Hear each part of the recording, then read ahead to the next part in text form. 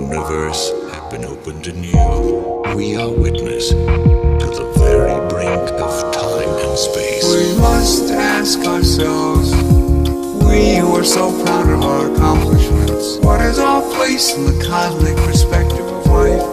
The cosmic perspective of The life. exploration of the cosmos is a voyage of self-discovery. As long as there have been humans, we have searched for our place in the cosmos. Are there things about the universe that will be forever beyond our grasp? Are there things about the universe that are ungraspable? One of the great revelations of space exploration is the image of the Earth, finite and lonely, bearing the entire human species through the oceans of space and time. Matter flows from place to place and momentarily comes together to be you. Some people find that thought disturbing. I find the reality thrilling.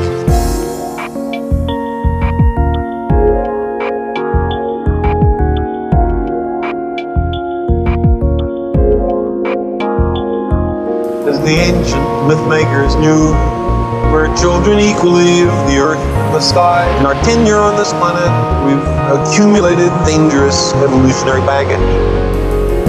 We've also acquired passion for others, love for our children, and a great, soaring, passionate intelligence, the clear tools for our continued survival.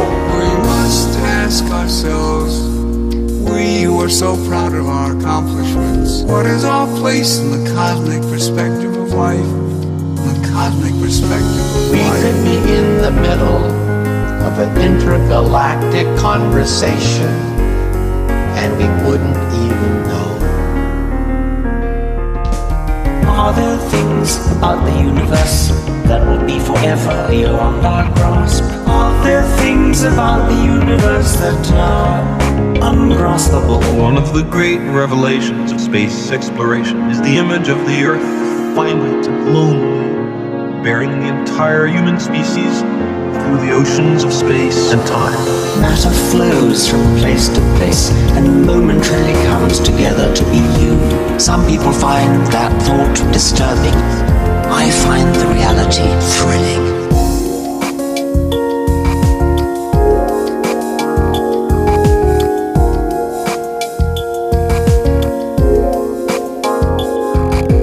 We've begun at last to wonder about our origins.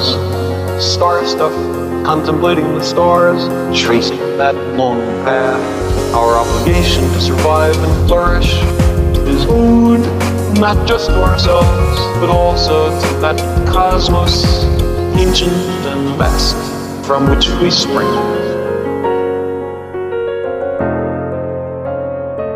One of the great revelations of space exploration is the image of the Earth, finite and lonely, bearing the entire human species through the oceans of space and time.